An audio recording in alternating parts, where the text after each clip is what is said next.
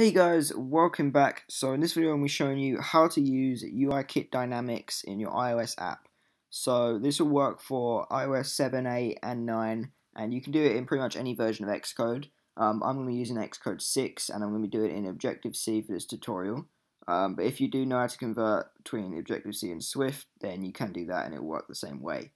So yeah, before we start, I'll quickly show you what our end result will be. So I have my iPhone here. And this is the app we'll be making. So we have a view controller with a button, and we're going to tap the button, and as you can see we get an alert view, but it doesn't just come up as a standard alert view. We get a really cool animation as it kind of comes in there and as it drops out the bottom. So yeah, that's what we're going to be making. I'm going to be showing you how to do it. It's really easy. So yeah, let's begin. So I'm going to quickly close out of this, and we're going to go into Xcode, create a new project. This can be anything really, but I'm just going to do single view, and we want to call this alert test. Next, create,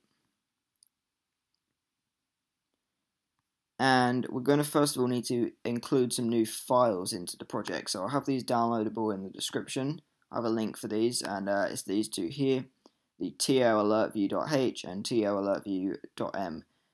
This is basically what we're going to be using instead of UI alert view. It pretty much works the same way, but it just has these animations already built into it, so it's a lot easier. So just drag these into your project, make sure you check on the copy items if needed, click finish, and they are now in the project. Alright, so now you want to go into viewcontroller.m, and at the top we're going to need to import the file, the header file. So import tlalertview.h.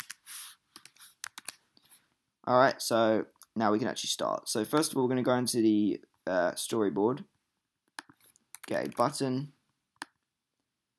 and I'm just going to position this in the middle, and then add missing constraints to put this in right in the center. And then we need to connect it to an IB action. So we're going to select the button, then click on these two circles up here, and then control and drag from the button to the code. And then we're just going to call this button pressed and return. So now we have a new method for our button pressed. I'm just going to go into the viewcontroller.m, and we can write the code for the alert view.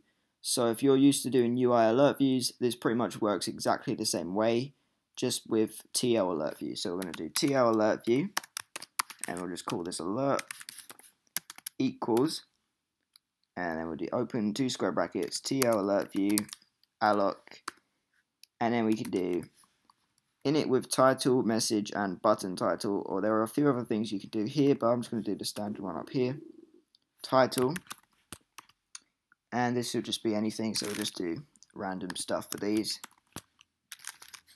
and the button title. So this only gives you an option to do one button title, but if you use the other ones you can do like multiple. Alright, so that is pretty much it. Now we need to make sure it shows when we click the button, so alert show, and there we go. That is the app literally made. That's all the code you're going to need, because these files pretty much create all the animation stuff for you. So yeah, it makes it really easy to do this.